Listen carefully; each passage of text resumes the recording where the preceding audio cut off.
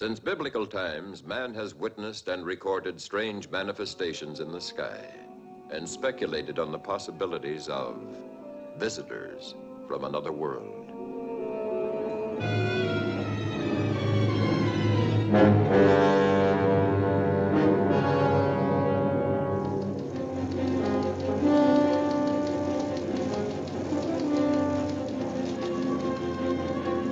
Today, from the skies of California, the fields of Kansas, the rice paddies of the Orient, the air lanes of the world, come persistent reports of UFOs, unidentified flying objects which we have come to know as flying saucers.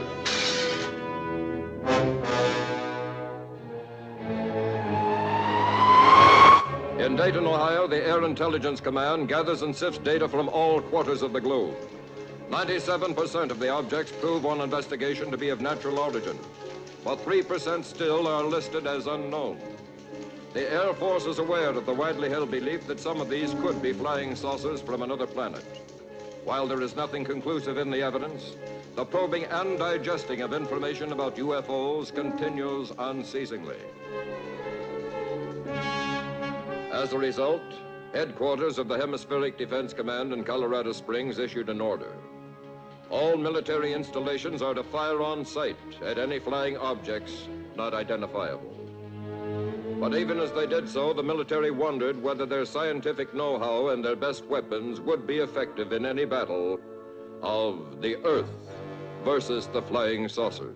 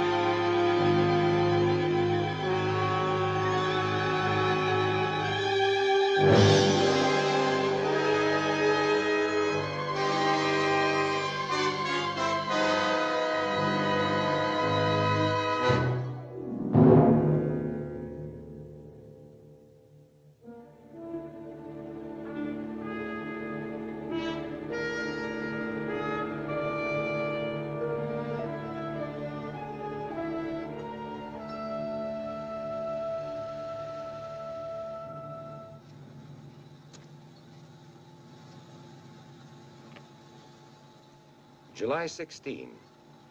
To Internal Security Commission, Ray Skyhook. Summary and progress report from Project Director Dr. Russell A. Marvin. And Mrs. Dr. Russell A. Marvin, without whose inspiration and untiring criticism, this report could never have been written. Married 2 hours, and already she's claiming community property.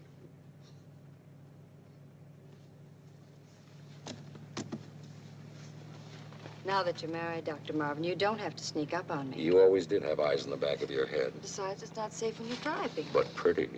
I thought intellectual giants were supposed to be backwards and shy. My third-grade teacher, Miss Hickey, said I was a quick study. Well, you're starting something you're not going to be able to finish. Yeah. Yeah, today I've got a hot date with a 3-stage rocket. Well, now, please, no interruptions.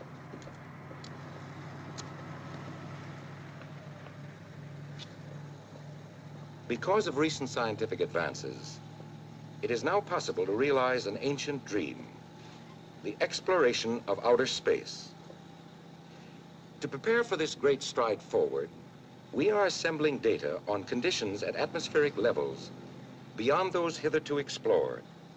To collect the necessary data, unmanned automatic observation posts are being sent up in multiple stage rockets to a distance hundreds of miles above the Earth's surface. There, swinging in endless orbits around our planet, will be 12 tiny man-made satellites, or moons. They will report to us by radio, thus providing primary information needed to prepare the way for our ascent into space. The effects of gravitational loss, showers of meteoric dust, the fierce and undiluted heat of the sun, the cosmic radiation, all will be studied and analyzed. At the present time, we have launched 10 of the artificial satellites, or birds as we call them.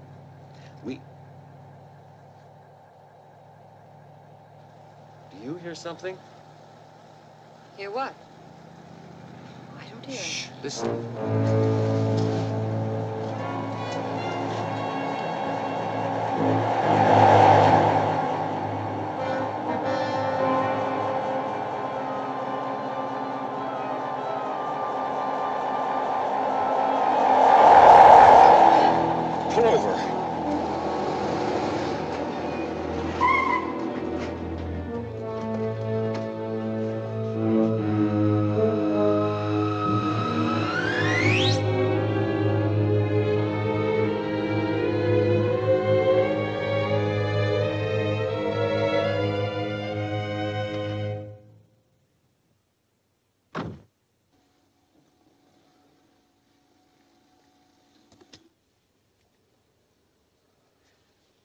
Russ, it was a saucer. A flying saucer? Well, we saw what appeared to be a flying saucer. That's all we can say. We saw it. We heard it, both of us. What more do we need to know? Well, we have to have time to think, to evaluate this before we sound off. Let me have a light.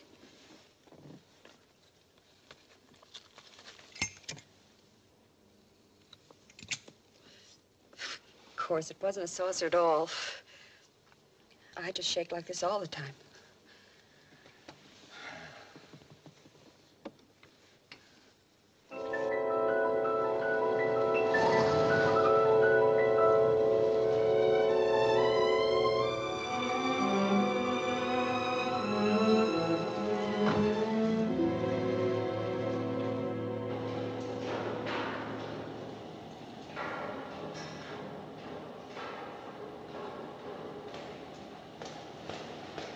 Carol, I want you to transcribe these notes for my report. Yes, boss. But there's one little thing first. Now that you're married, Dr. Marlowe, the first thing you've got to learn is no more passes at the secretaries during business hours. All right. Or birds, as we call them.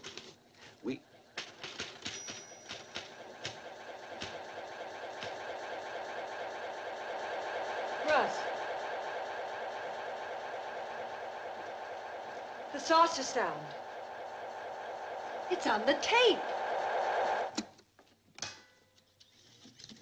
You forgot to turn it off. I remember now. I turned it off afterwards.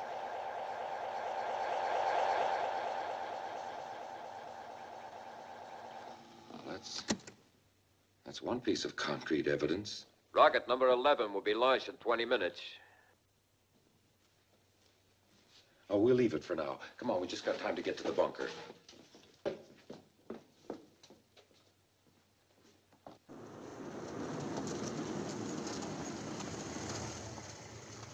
General Hanley reporting to Project Skyhook. Now make it fast, will you? I'm in a hurry. Nobody allowed in, sir. There's a rocket taking off now. That's what I want to stop. Let me speak to Dr. Russell Marvin.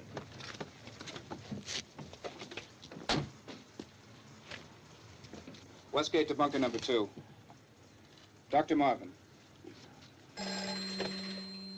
Bunker number 2, Marvin speaking. This is the Westgate, sir. General Hanley wants you. Oh, put him on. Carol, it's your father. Calling from Panama? No, right here at the project. Hello, Russ. Hello. Well, welcome home, General. What's the news from Panama?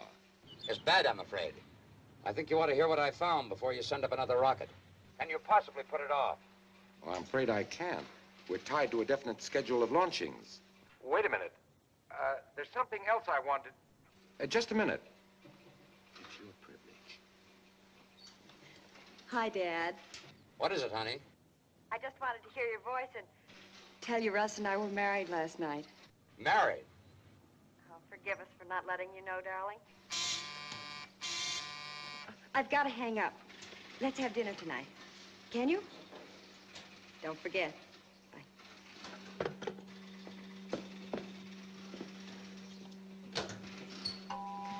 14, 13, 12, 11, 10, 9, 8, 7, 6, 5, 4, 3, 2, 1.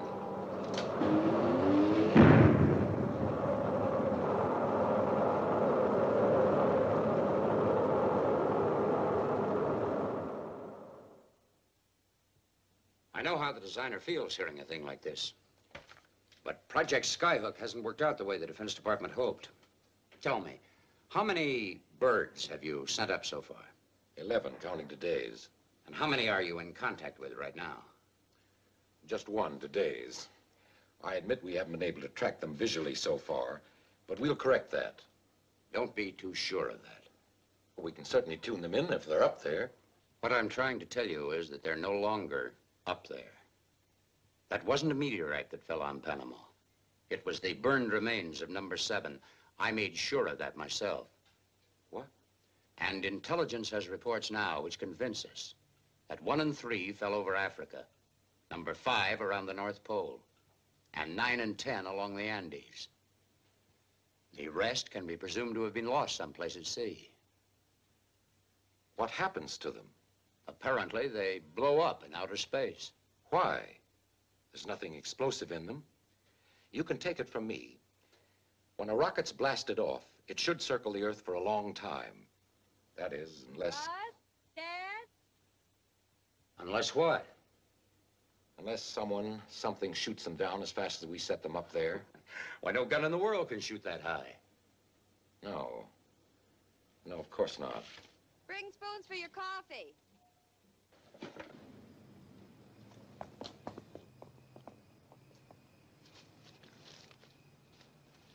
Ah, my special barbecue. That's to make up for not telling you about our getting married. It was kind of sudden for us, too. Sudden? I've only been after him for a year. I don't need to tell you, both of you, how pleased I am. Well, I'm glad of that. I wouldn't like it very much if you weren't. Thank you. Russ, what were you driving at back there about something shooting down one of the satellites? General, we saw a strange thing this afternoon. We saw what appeared to be a flying saucer. A flying saucer? It nearly ran into us. You're sure of it? Both Carol and I are subject to the same atmospheric disturbances that may have affected other observers.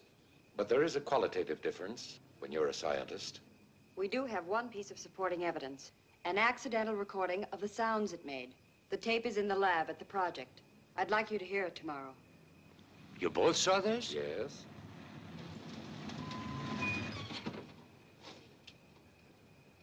Excuse me.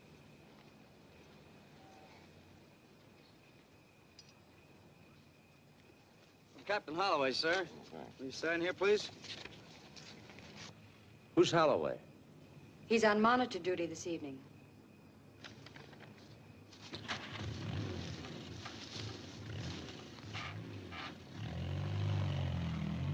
They've just lost contact with number 11. Oh, Russ, I'm sorry. Is it still in range of our receivers? If it hasn't been knocked down, Look. What are those lights? They're what the pilots call foolites. St. Elmo's fire in ancient times. Superstitious regard them as omens of things to come. The best science has been able to make out of them is that they're electric particles agitated by moving air. Same principle as the aurora borealis. There have been so many around the project the last couple of days, we all just take them for granted. Bird 11 ought to be visible in the sky right now in its second lap around the world. Look! There it is. Was that it? Yes, Well, surely you're not going to send up number 12 tomorrow after this. I have to. Why? With the television pickup cameras and microphone, I should have done it before. This time I'm going to know what's happening up there and know the reason why. Come on, let's finish our dinner.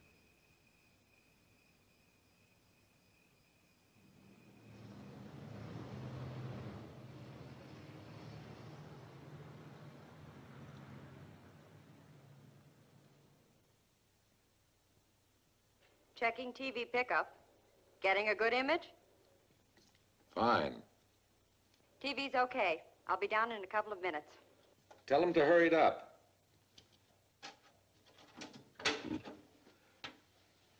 Hey, do you notice anything different since you were here last? Soundproofing? That's right. You could fire a cannon off outside and you couldn't hear a thing down here. Number 12, okay for takeoff. Well, as an old rocket man from way back, I'd rather watch from ground level. Dr. Marvin. Dr. Marvin. Marvin here.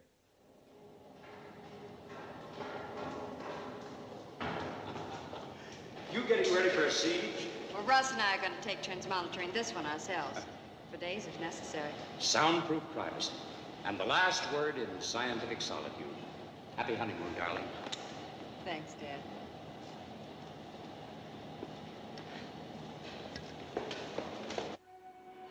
Prepare rocket for launching. Prepare rocket for launching.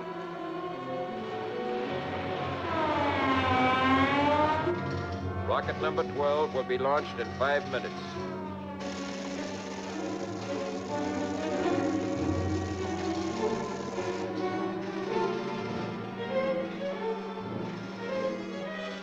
Four minutes to zero.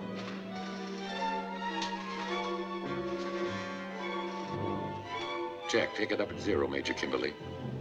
Okay. Stand by.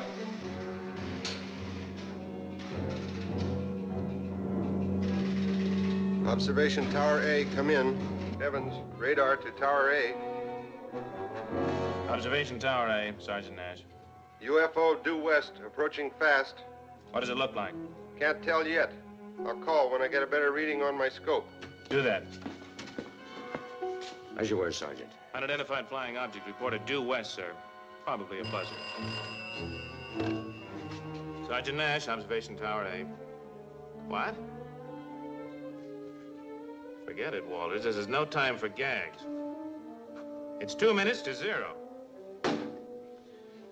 Sentry at West Gate has spotted a flying saucer, sir. Evans, radar to Tower A. Tower A, Nash. I get a better reading on my scope, Sergeant. That UFO is over the west sentry post. Does it look like a flying saucer, Evans? Yes, it does.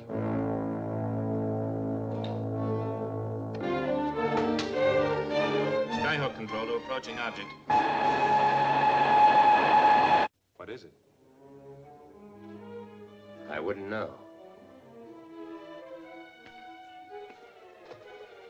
Connect me with Dr. Marvin's lab.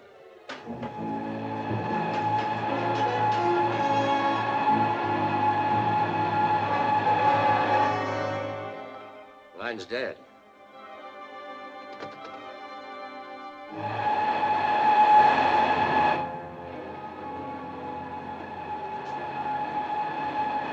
Attention.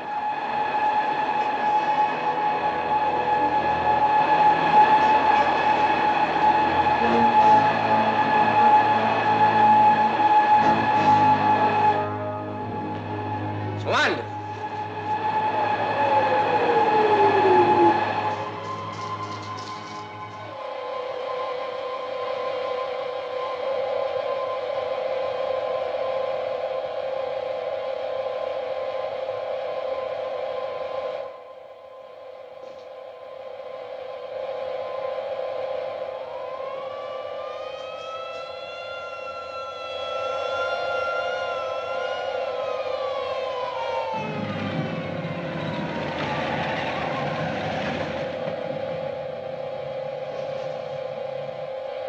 Battery, prepare to fire.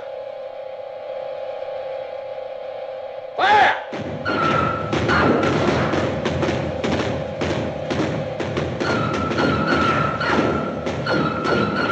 They set up an electronic screen.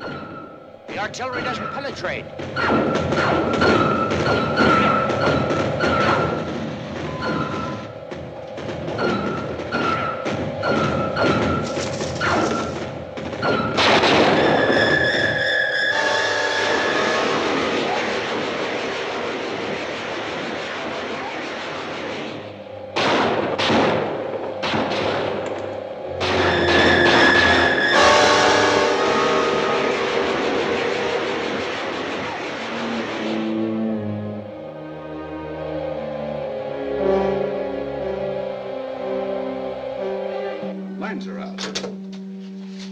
Abandon all firing positions.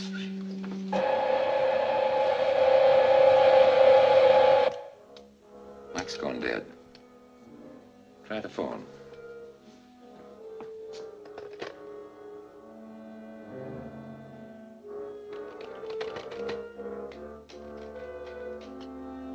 The operator doesn't answer. Look.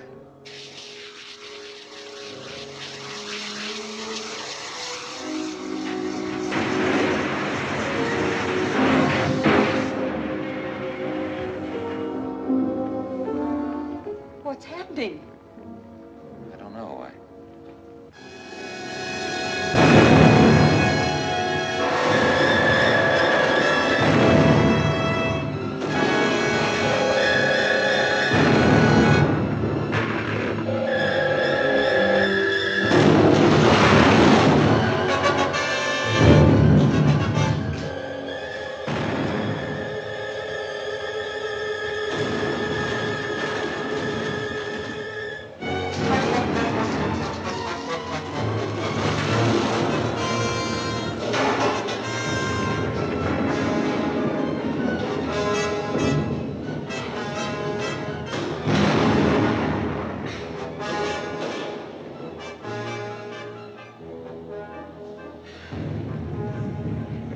I'm scared, Russ. They'll dig us out.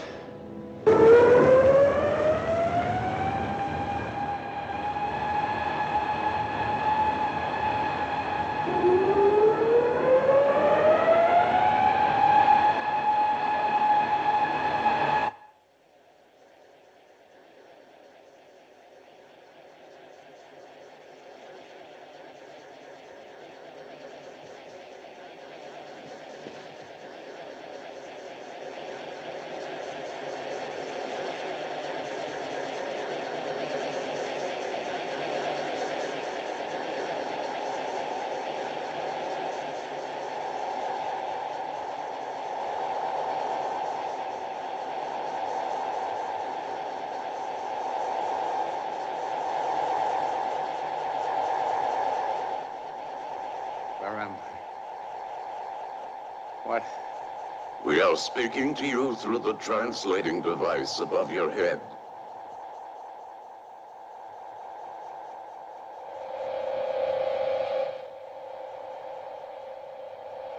Can you understand us?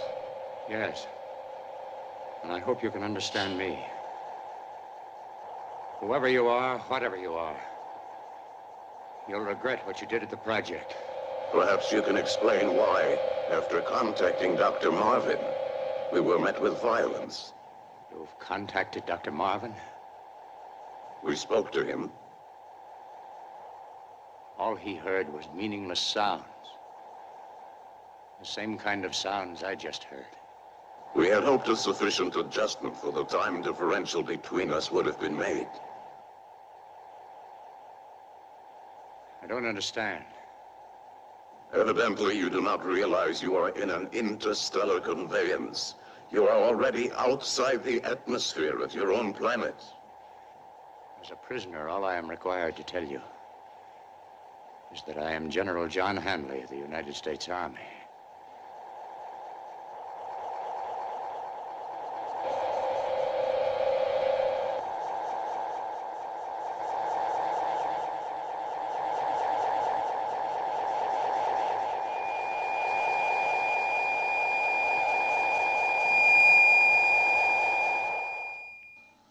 These are all the facts leading up to the rocket explosion at Operation Skyhook.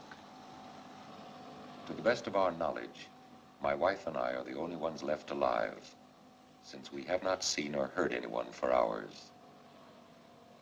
The air is becoming toxic. In the event of our death, this report, together with the recording of the saucer sounds on this tape, constitute all the data we have. The batteries are failing. The recorder's not running up to speed. This is Dr. Russell A. Marvin.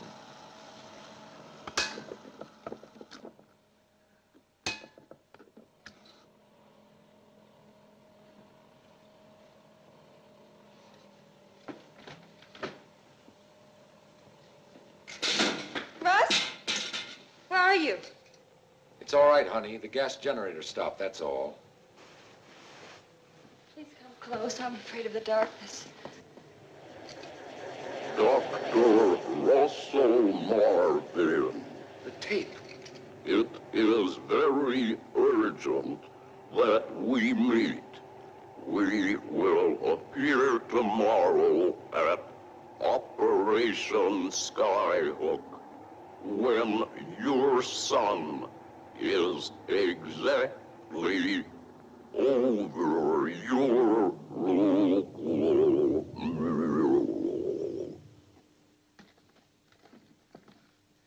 That's the sound of the saucer we heard on the tape. The message was sent at an accelerated speed, so it just sounded like gibberish to us. When the batteries died, the tape slowed down, and the voice became clear.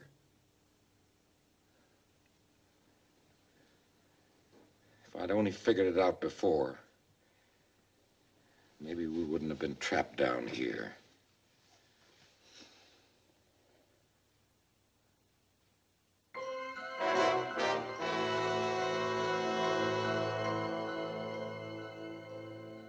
What had stuffed out hundreds of lives and leveled an installation worth millions of dollars? An aroused public demanded an answer, and the federal government dedicated the strength of all its branches to the task of finding one. However, when Dr. Marvin and his wife were rescued, the answer was to be found in the experience of the only two human survivors and in a reel of tape recording they carried to Washington, D.C. and the Pentagon.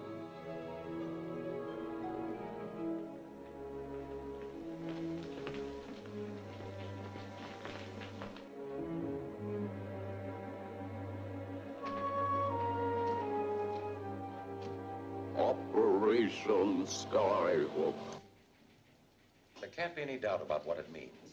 A landing at the project was proposed on the day of the disaster. There was to have been a meeting. If I couldn't keep the appointment, a message was to be sent on a designated wavelength by ordinary shortwave transmission. Does anyone want to have the recording played again? You've heard it a dozen times. My wife and I, for 3 days and nights, have been telling what we knew. We've been before every committee, commission, and review board in Washington. It's time we decided to do something. The tape is by no means conclusive. Certainly doesn't prove that your so-called flying saucer caused the destruction of Operation Skyhook. I grant you that. A strange voice, a set of instructions that might have come from anywhere. Well, has anyone a better idea of what happened? Personally, I'm inclined to accept Dr. Marvin's conclusion about the connection between the message and the disaster. All right, so am I. Then why not let me try to contact them, meet them, find out what this is all about? If we are to be confronted with a hostile and unknown power, any decision to meet with them must be made at the cabinet level. Well, I just hope that while we're waiting, another disaster doesn't occur. We're pressing for the earliest possible action. The Secretary of State is flying back from Europe. The Secretary of Defense is returning from the Pacific. If a meeting could be arranged in the meantime, the only risk would be to me. I feel personally responsible for what happened. I was in charge. Hundreds of lives were lost. My own wife's father. If I had the authority, I'd grant it to you, but we will have to wait. But I promise you that we will recommend that you be authorized to make radio contact and meet with whoever they are. Are we through for the night? Yes. But we are going to ask you to remain at your hotel. You mean I'm under detention? May be needed at any time.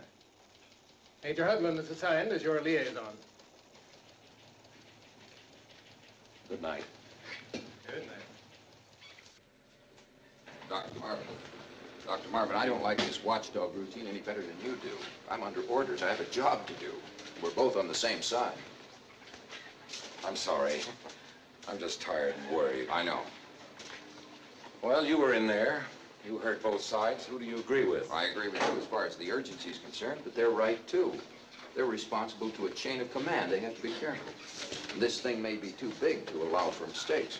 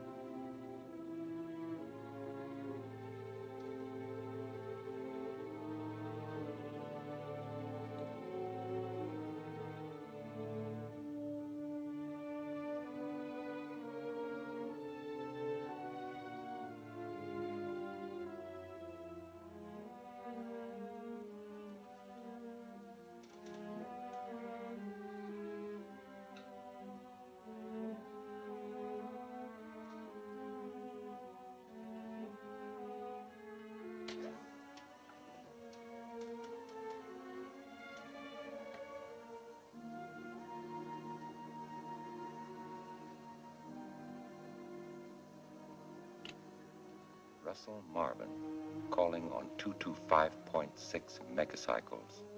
Over.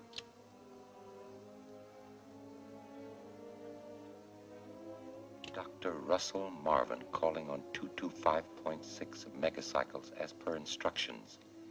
Are you listening? If you hear me, please reply. I am tuned in on the same wavelength. Over. We hear you, Dr. Marvin, and we understand you. Do you understand us? Yes. Who are you? Listen, it is now 9:30 a.m. Earth time, Greenwich Meridian time. We will be waiting at exactly 11 a.m. at the shore of the Chesapeake Bay where the North Beach Road reaches the sea. Do not raise an alarm, and keep this appointment. Listen to me. I can't keep the appointment. I'm under orders. I'll be able to meet you in a few days. Do you hear me? Over. Russ? Hello, hello. Dr. Russell Marvin calling on 225.6 megacycles. Do you hear me? Please come in. Over. 11 o'clock Greenwich time. That would be 6 o'clock here. If I can just make it. You're not going. I heard you say you're under orders. I didn't arrange this meeting. I just asked them to wait. Who ordered that radio? I did today. I was hoping they'd give me the go-ahead and let me use it. You can't go. I've already lost Dad. You shouldn't have called them. Oh, maybe I shouldn't have. And maybe I should. But it started now. And I've got to go through with it. But it's not your job alone. Oh, call someone. Call Major Hugland.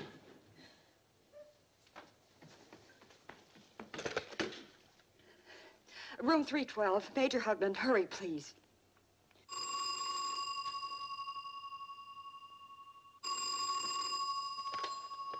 Hello? Yes. Yes? Thanks. Well, call the garage. Tell them not to give him a car. Well, tell them he's sick, anything, out of his mind. I'll be right down to take care of it. Sure thing, Mrs. Marvin. Frank, may I have my car, please? Gee, Dr. Marvin, I can't. I was talking to your wife on the phone, and she said that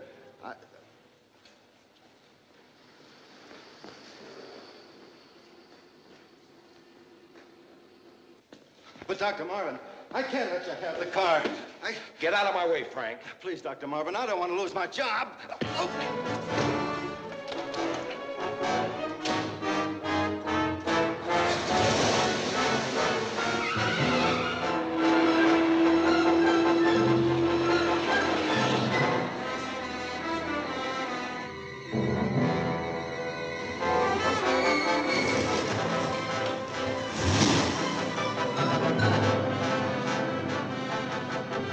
There he is.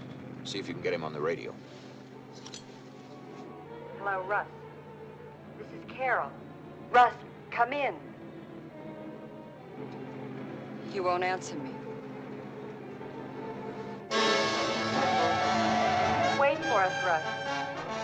Major Hugland and I want to talk to you.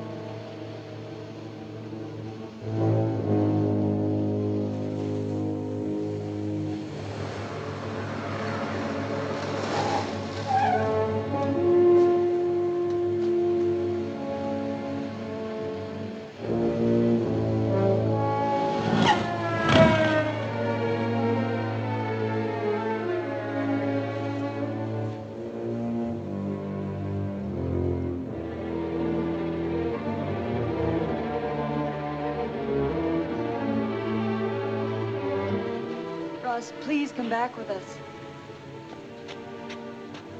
I'm sorry, but I have to do my job. Let's go back. Please come in. Come on, let's get out of here. No, wait. With your friends, Dr. Marvin.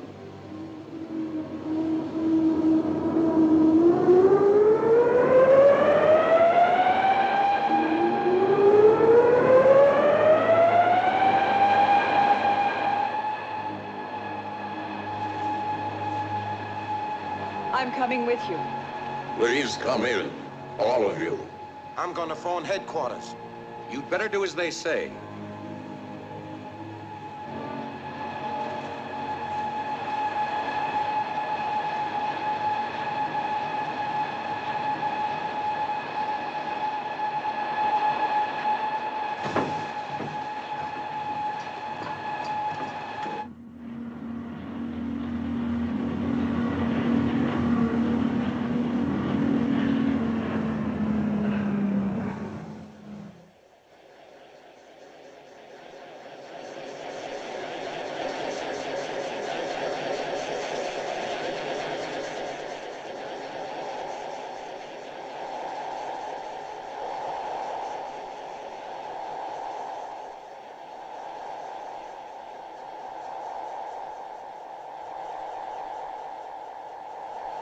We must be thousands of miles away from the Earth. And in a matter of seconds. You are many miles away from your planets, but not in a matter of seconds.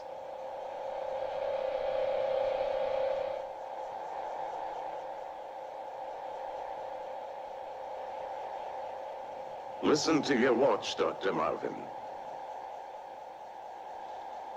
Stopped. It's supposed to be anti-magnetic. We generate a magnetic field stronger than the gravitational field on your Earth. This is the principle by which we move through space. We have adjusted the magnetic field to compensate for the normal loss of gravitational effect and atmospheric pressure. But your watch hasn't stopped. Feel your pulse. I haven't any. Neither have I. We operate in a very different time reference. You might say all this is happening between the ticks of your watch or the beats of your heart. And that's why we couldn't decipher your message till it was too late. It made it necessary for us to defend ourselves at Skyhook. Then you shot down our 11 rockets. Why? At that time, we had no way of knowing they were only primitive observation posts. We thought they might be weapons directed against us. Who are you? Where are you from? Because of your leadership in exploring the field of outer space, we felt you could best understand that we are the survivors of a disintegrated solar system. At this moment, the remainder of our fleet is circling your globe.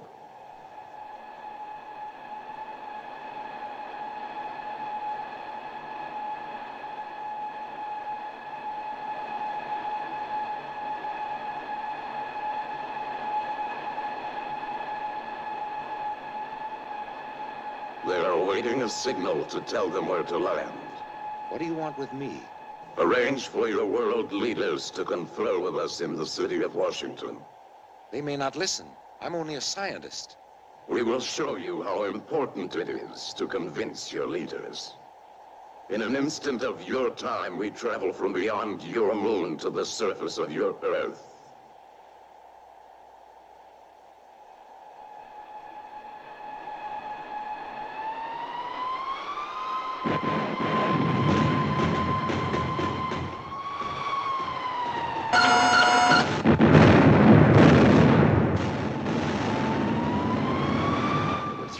Men on that ship. Speed, maneuverability, and force. With a weapon like that, why don't you just land and take over? To do that would cause worldwide panic. Despite our power, the few of us would be busy indefinitely trying to suppress a large hostile population. In the end, we would be masters of a wrecked and hungry planet. What makes you think you'll conquer us without a fight? We felt it would be best to meet with you so fighting could be avoided. Such agreements have been made on Earth before. How do you know so much about us? We have the means of accumulating information. If you wish to convince yourself about our detailed knowledge, test us. Any question? What's the size of the armed forces of the United States? It is approximately 3.5 million men. Well, what team has won the most World Series? The New York Yankees. Who was the first president of the United States? Washington. I know that voice. Who are you? John Hanley. My father. What have you done to him? You have been addressing General Hanley's mind, not General Henley. Look behind you.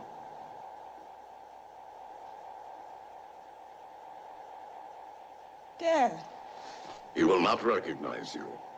He has been subjected to a machine we call an infinitely indexed memory bank. We have transferred all knowledge from his brain to our machine. Thus, we have available and readily accessible his total experience. We can do this to as many as we like, and learn whatever we must know. Oh, stop it. Please stop it. Put that gun away. Don't look at that.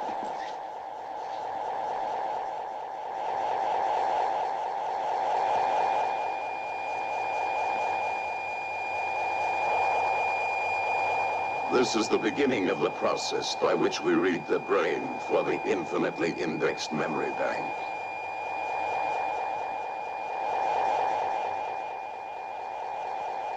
What have you done with my father? We will return him to you eventually. And the police officer, too. Will you arrange a conference for us? We will tell the authorities you want one. That's all we can do.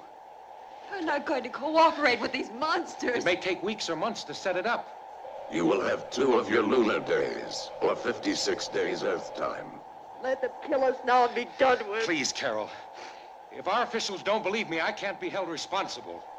When you tell of the destroyer being sunk, refer to latitude 30 degrees 20 minutes, longitude 45 degrees 15 minutes. They will believe you.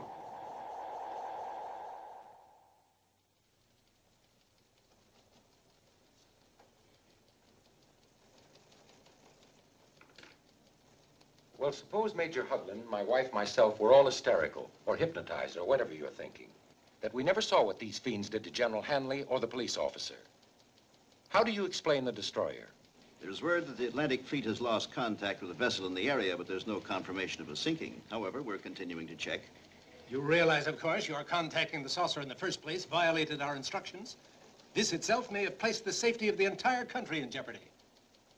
Now that the damage is done, and assuming your story is verified, are you proposing that we meet with these creatures and yield to their demands? And why Washington? If they want to parley with the whole world, why do they choose the capital of the United States? They appear to be realists, and Washington is one of the centers of political power.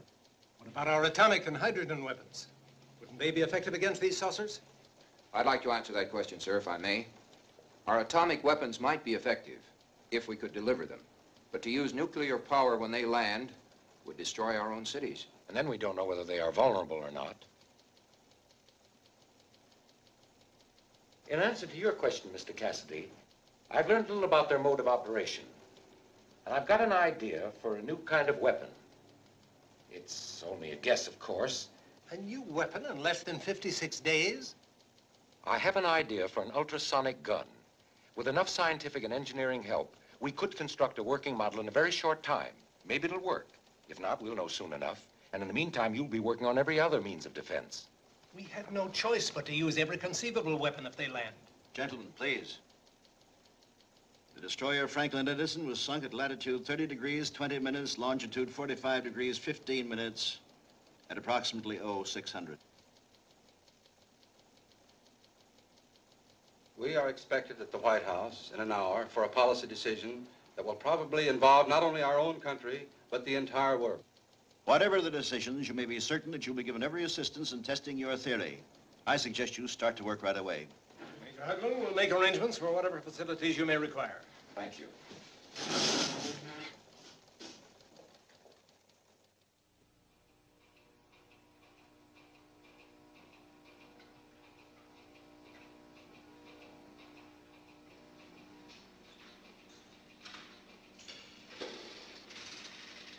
Hello. How's it going?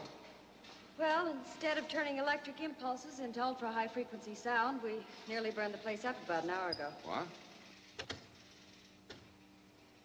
All right, let's try it out on the cement block.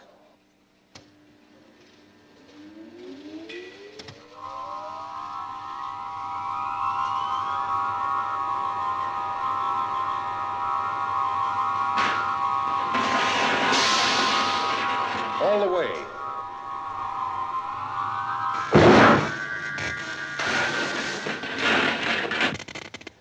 Well, there goes your generator. But it worked, Rust. It worked, didn't it? We know what hit Skyhook. What? Sound. Sound. Well, having two small boys around the house, I know that noise doesn't do a man much good, but burn him up, knock his house down? Well, the sound I had in mind was of a higher wave frequency than we've ever been able to produce. Then you mean we've got the weapon? No, I'm afraid not. With the best materials and circuits available, all we've succeeded in doing is pulverizing the end of a cement block. The theory is beautiful. We don't have the tools and the materials to make it work. Maybe in 10 years, 5, even 2. How many days left? 27. Russ, remember that report from Dr. Patek in New Delhi? He suggested a different approach. Instead of attempting to duplicate the ultrasonic devices of our visitors, we try to interrupt their magnetic field by projecting a highly intermittent induced electrical field. Now, suppose we take this one... Of course! We cut the ultrasonic wavelength into the circuit and knock them down like clay pigeons. Not so fast, Russ. You know It can work. It can work. Here, Major, get on the phone. We'll need the largest portable generator that Schenectady makes. From all parts of the globe, under top priority, came every facility and scientific help the governments of the world could furnish. Dr. Marvin and his staff assembled these necessary materials in a concealed laboratory, where they were to translate a short experience in a craft from outer space into a formula, then plans, and finally, a functioning reality.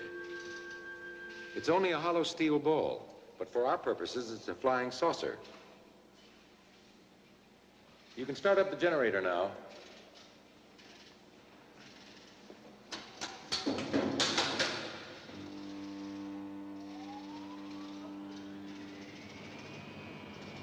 The magnet does that, doesn't it? The magnetic attraction above is enough to counteract the pull of gravity from below.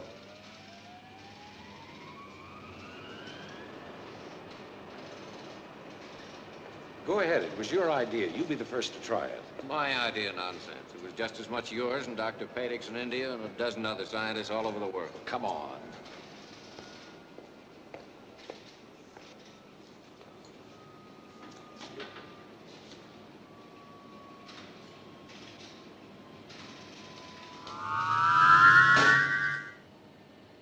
It works.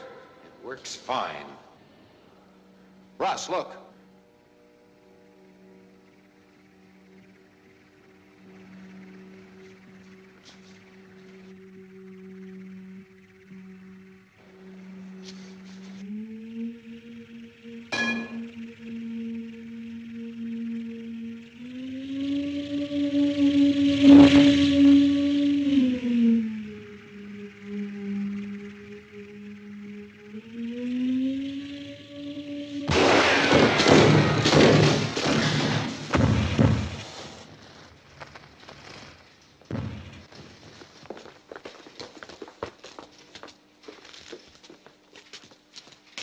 What was it?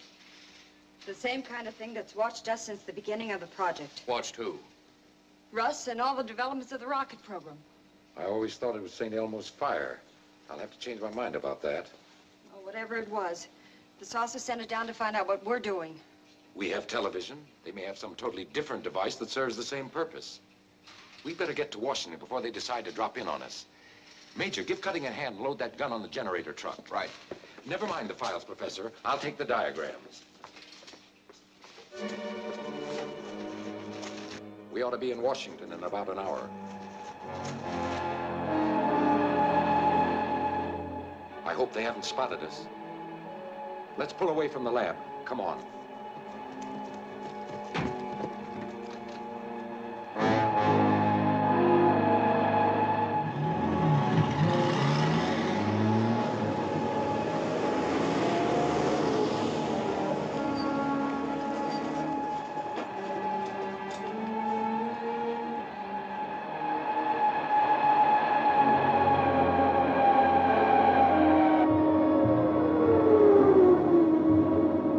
If that saucer stays in firing range, we may be able to give the gun its first real test.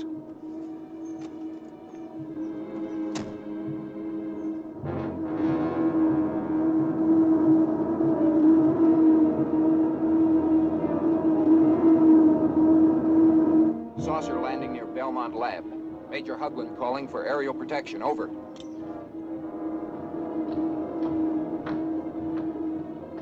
They're sending a bomber. We ought to go on with those diagrams as quickly as we can. I'll get them from Russ. I'll go with you. Fire up the generator. We're going to see if this gun really works.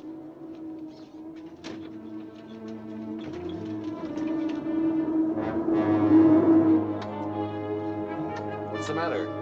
Can't get this blasted thing started. They're looking for us, all right.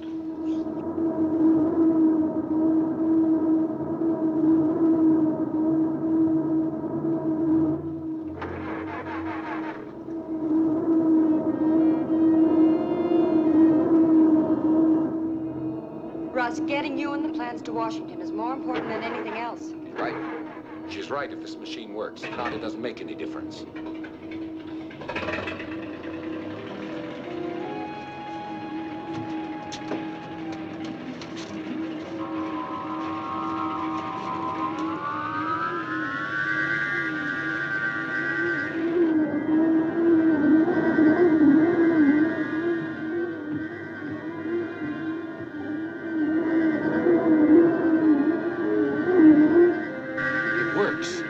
If we just had a little more power.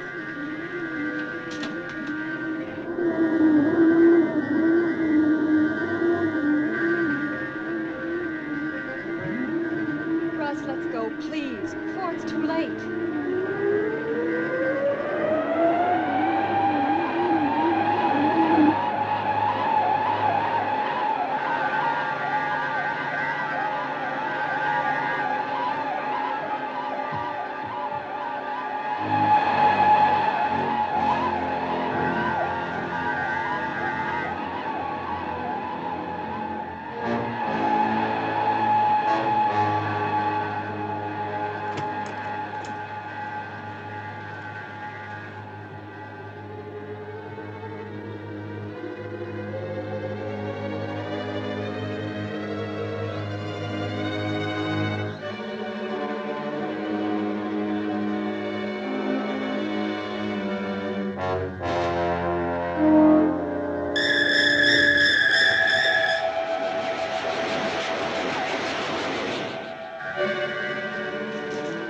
Keep the gun circling overhead and the saucer will stay away.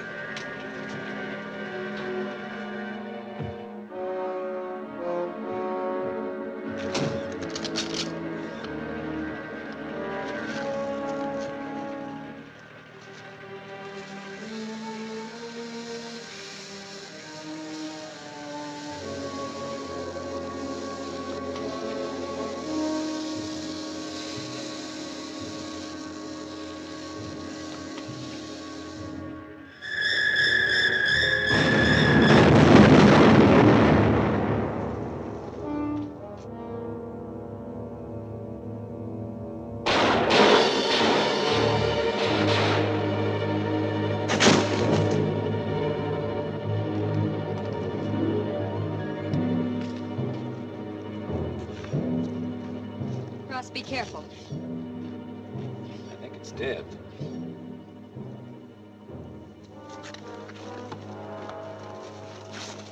Light as a feather.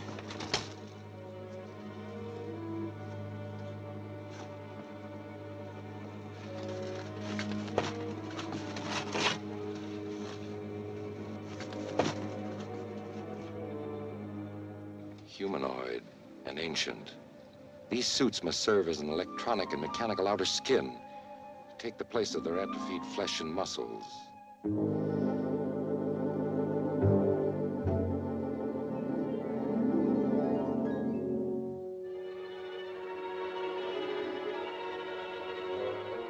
I must get this to a lab.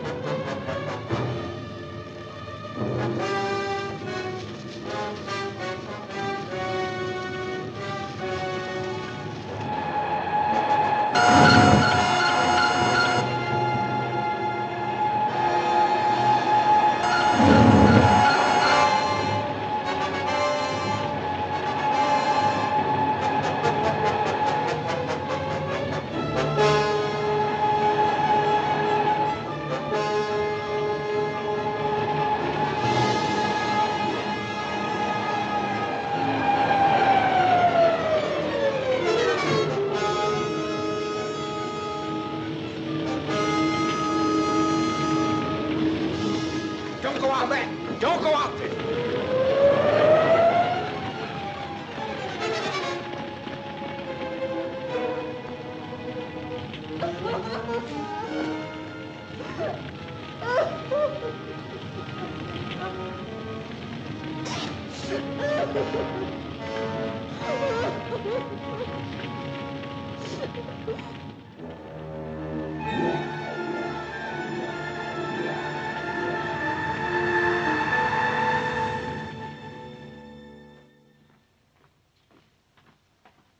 Oh, here are Dr. and Mrs. Marvin now. Carol, Russ, we've been waiting for you. Thanks. This is Dr. Alberts. How do you do? You know General Edmonds, Yes, Admiral of course. Enright. Certainly. And Mrs. Marvin is General Hanley's daughter. Mrs. Marvin? Your father's death was a great loss to all of us. Thank you. Well, I see you've been busy. Oh, we've been doing a little work. Here, let me show you. It didn't take too long to break this thing down. These helmets have a language translating device in them. Mrs. Marvin, would you say something into the microphone?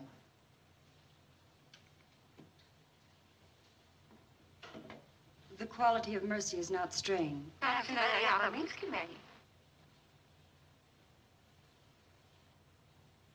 It droppeth as the gentle rain from heaven. Shakespeare wouldn't like it. Professor Albert said if we read the dictionary into the device, word by word, we'd have a translation of those words into their language. By translating their communications into our words, we were able to decode them. Professor Alberts requisitioned the electronic translator, which his university had developed, and the results, to say the least, have been startling. We've recorded a number of their messages on tape. One of the messages appears to be a plan of attack. The rest were operational routine. I'll show you how it worked. Over here.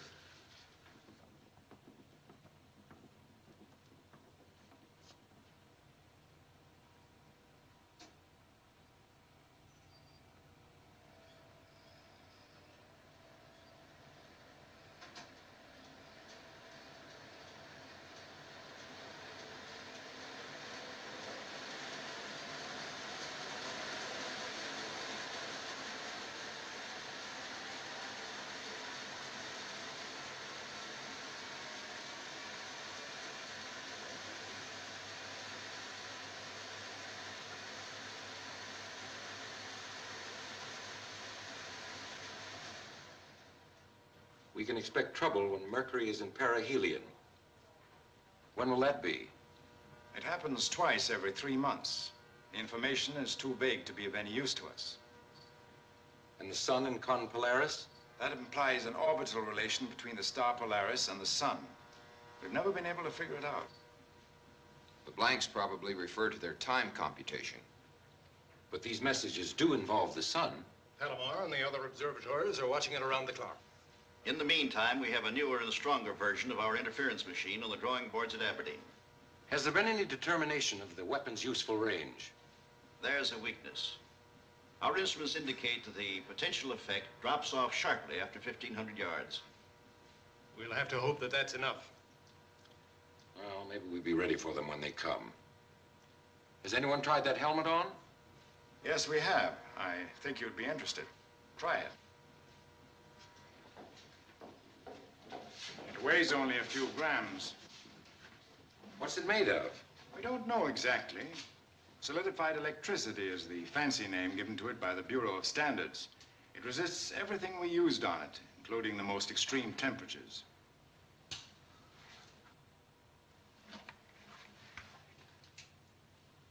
It makes me Superman, for one thing.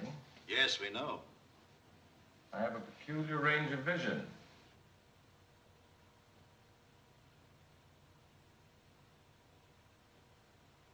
I can also hear a young man just outside that window discussing a problem in advanced biology. Carol, would you see if I'm right? So I took her home. When I kissed her goodnight, she slapped my face. So I said, what's the idea? I didn't slap yours when you ordered a $4 steak for dinner. You know, just as we need glasses and hearing aids, these people need electronic amplification of all their senses, especially sight and hearing. Does that suggest anything to you? They have their weaknesses. When will we be ready? We'll need at least a couple of weeks. People of Earth, attention. People of Earth, attention. This is a voice speaking to you from thousands of miles beyond your planet. This is a voice speaking to you from thousands of miles beyond your planet. Look to your sun for a warning. Look to your sun for a warning.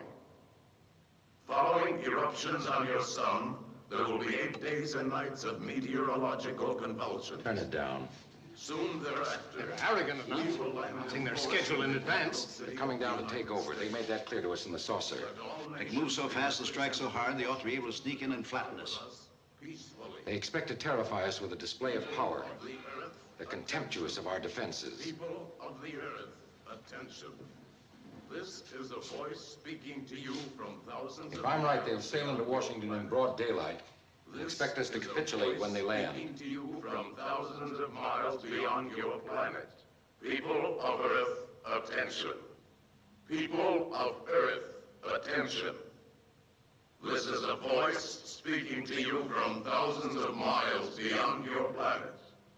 This is a voice speaking to you from thousands of miles beyond your planet. Look to your sun for a warning. Look to your sun. It's coming over everywhere. Following eruptions on your sun, there will be 8 days and nights of meteorological convulsions. Soon thereafter, Panic and immobilize the whole country. In the capital city of the United States. The whole world. Let all nations be represented in Washington to confer with us. Nuestras fuerzas aterrizarán en la capital de los Estados Unidos. Washington. За тысячи миль от вашей планеты.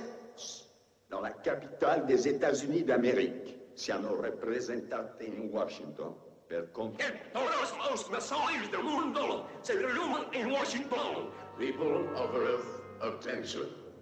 In every country of the world, in every language, every means of electronic communication was jammed with the message. The warning was dinned into the ears of the Earth's population unceasingly for 12 hours. And after the 12th hour, silence. Then, a tremendous explosion on the surface of the sun.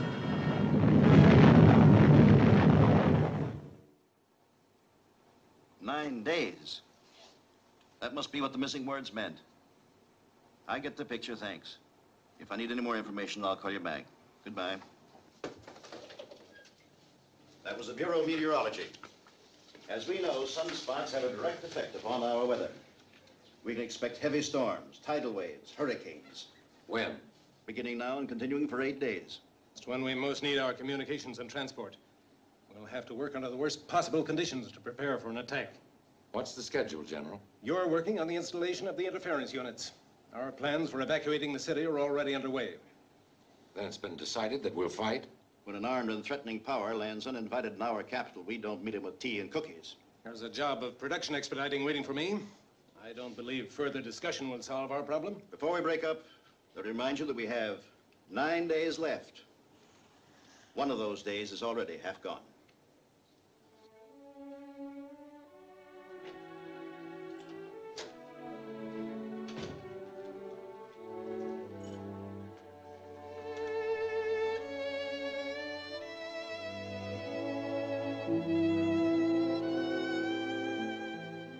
What a nice going away present.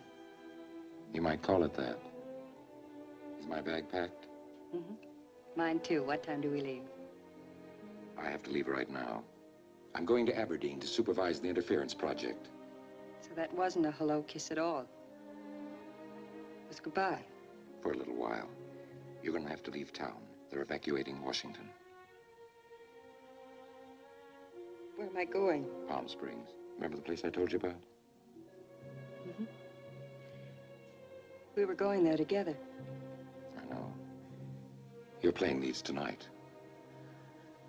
Russ, let me stay. Maybe I can help. There's nothing more you can do. Here's your ticket. You will arrive before the bad weather sets in. And I'll be there soon.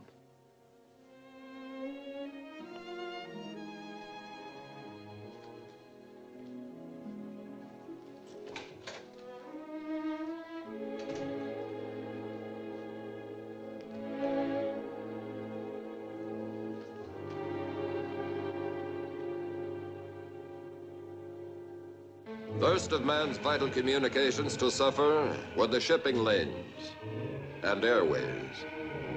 Then transport by rail and highway, ground to a halt.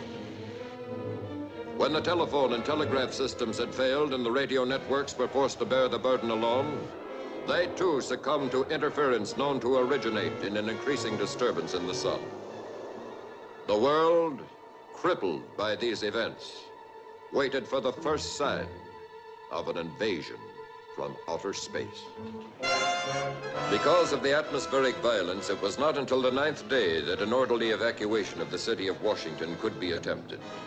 Although the authorities and the military worked miracles, when the 10th day dawned, more than 60% of the people of Washington were still in the metropolitan area.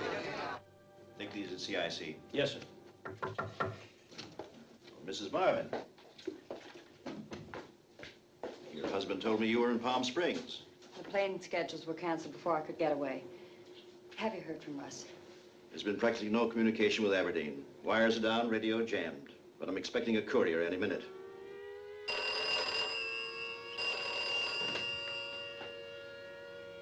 A red alert.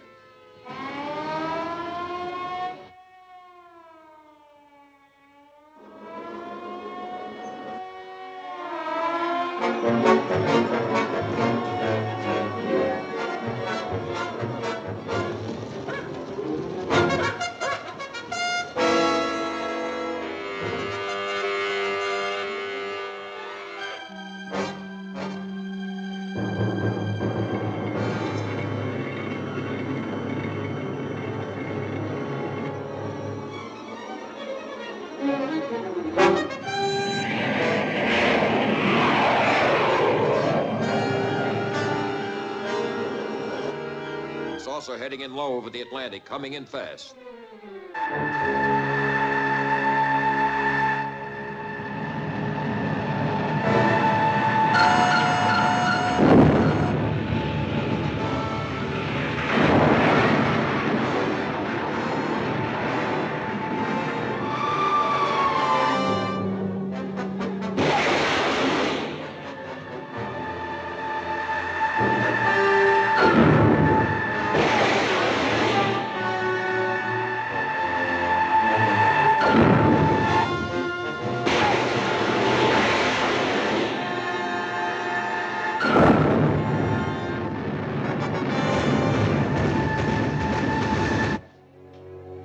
through our defenses. Ground all aircraft. They'll be overhead any minute. You better get down to the shelter.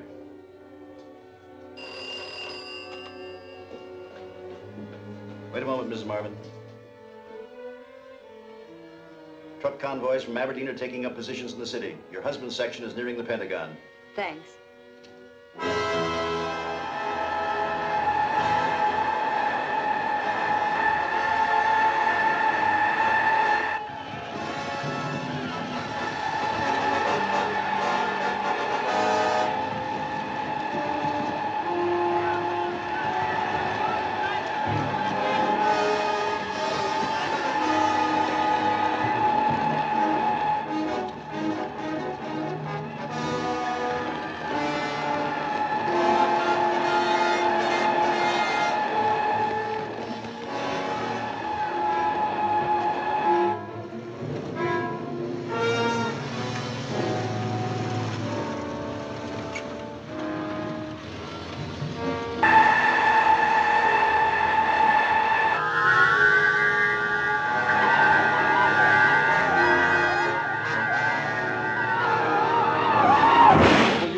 GHQ.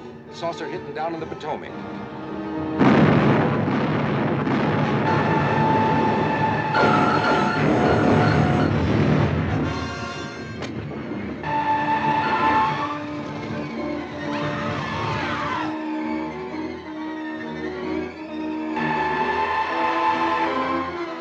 Keep it in your field so it can't fire at us.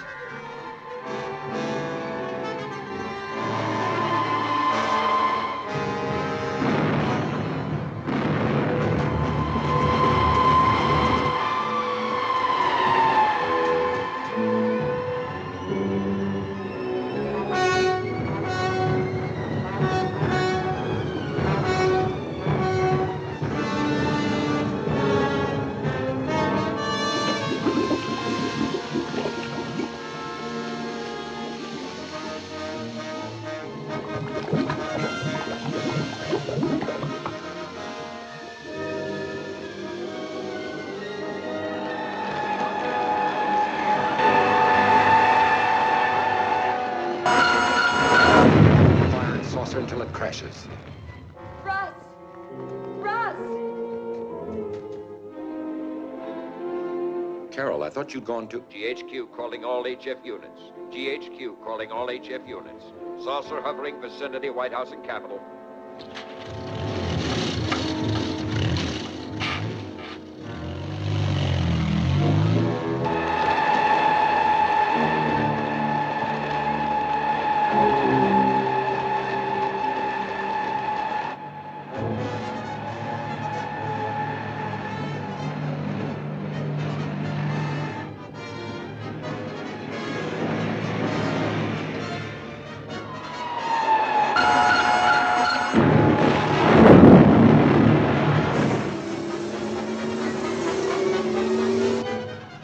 All units. Saucer now landing vicinity White House. Attention all units. Sounds like they're jamming us.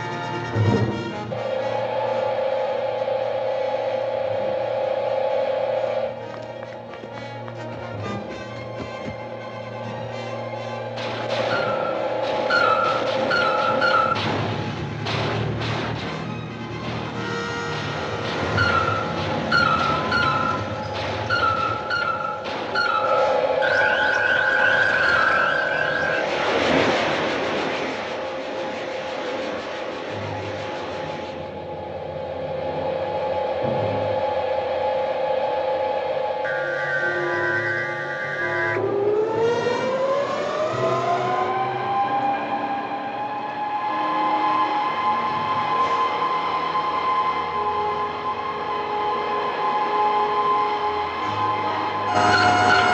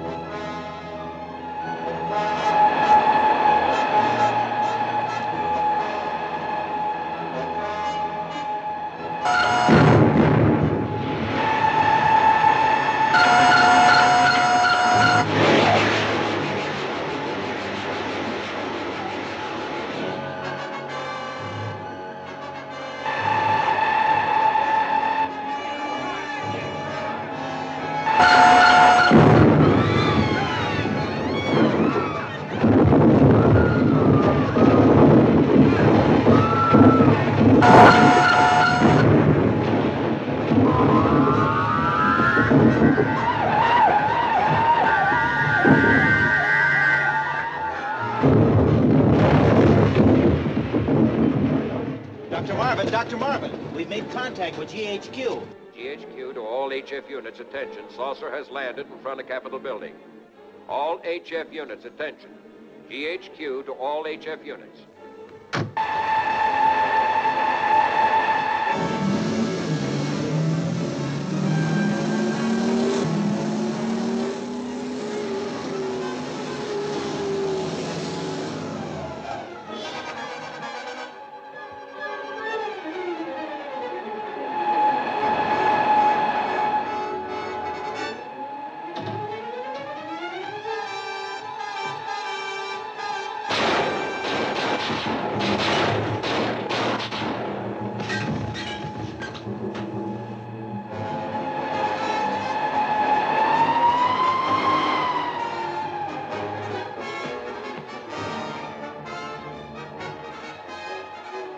Keep firing at saucers.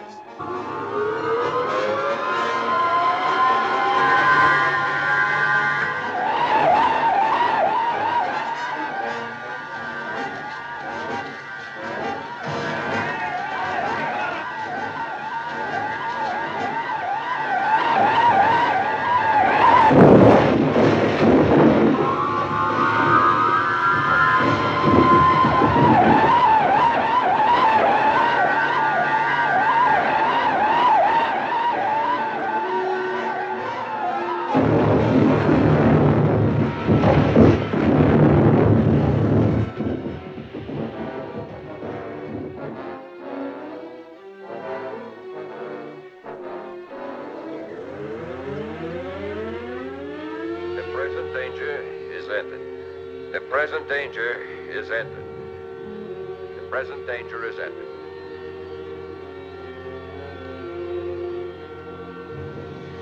The present danger is ended. All units report to your commanders for further orders.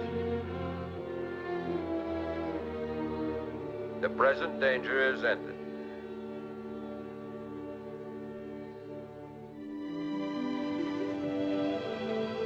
Don't wriggle. Here's what it says. The President has ordered Project Skyhook rebuilt, and the space exploration program continued under the direction of Dr. Russell A. Marvin. The United Nations Assembly voted unanimously today to award a gold medal to Dr. Marvin. And to Mrs. Marvin goes a gold medal from Dr. Marvin for her love, courage, devotion, etc., etc., etc.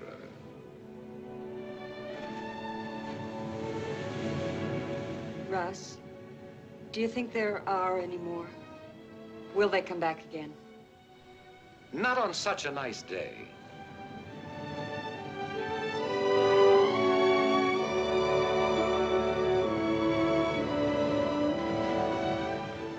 And not to such a nice world. I'm glad it's still here. And still ours.